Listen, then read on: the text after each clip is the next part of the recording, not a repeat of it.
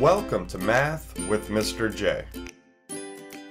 In this video, I'm going to cover how to estimate decimal sums, so decimal addition. And we have 4 examples that we're going to go through together in order to get this down. Now when we estimate, we find an approximate value to the exact answer. So what we're going to do, we're going to round each decimal to the nearest whole number, then add. That's going to give us our estimate. Let's jump right into number 1, where we have 7 and 7/10 plus 2 and 9/10. So again, the first thing we want to do, round each of these decimals to the nearest whole number, and that's going to be the ones place. So let's take a look here at 7 and 7/10 first. Underline the digit in the ones place, look next door, and that's going to round to the nearest whole number.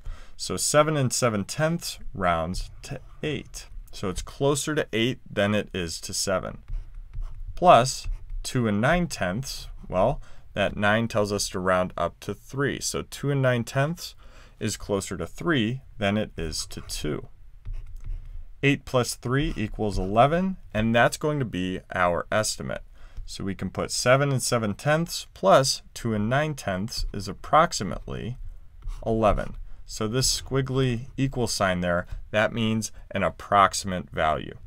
The exact answer to number 1 is 10 and 6/10. So you can see that we have an approximate value to the exact answer. On to number 2, where we have 5 and 2/10 plus 3 and 39/100. Let's round to the nearest whole number, so the ones place. We'll look next door.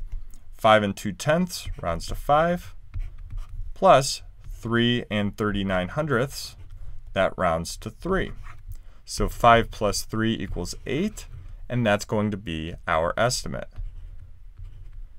The exact answer to number 2 is 8 and 59/100. So again, an approximate value to that exact answer. Number 3, we have 11 and 99/100 plus 4 and 15/100. So again, round to the nearest whole number, which is the ones place.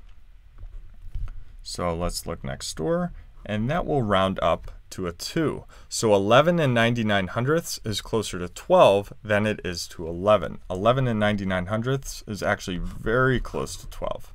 So plus, let's see here, we'll round, and 4 and 15/100 rounds to 4. So 12 plus 4 gives us an estimate of 16. So approximately 16.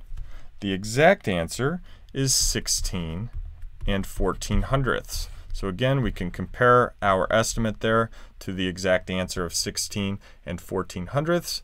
Very close. Number 4, we have 3 and 93,000ths plus 2 and 789,000ths. So again, let's round to the nearest whole number. 3 and 93,000ths rounds to 3, plus 2 and 789,000ths rounds to 3 as well. So 3 plus 3 gives us an estimate of 6. The exact answer is going to be 5 and 882,000ths. So again, let's compare, and we can see that our estimate is very close to that exact answer. Therefore, we got an approximate value through our estimation. So there you have it. There's how you estimate decimal sums. I hope that helped. Thanks so much for watching. Until next time, peace.